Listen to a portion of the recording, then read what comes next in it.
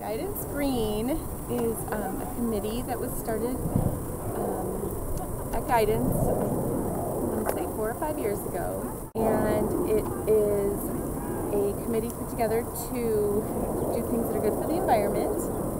And so we do volunteer events like this at the Ballona Wetlands, and we also have done events for Heal the Bay to clean up the beach, and we try to do everything at Guidance we can to be green. Like, we print on both sides of our paper, we recycle everything we possibly can, we try to be really conscious of the environment. I believe that every corporation has to balance its sustainability and contribute to the environment that we use, so we just want to do good by the earth.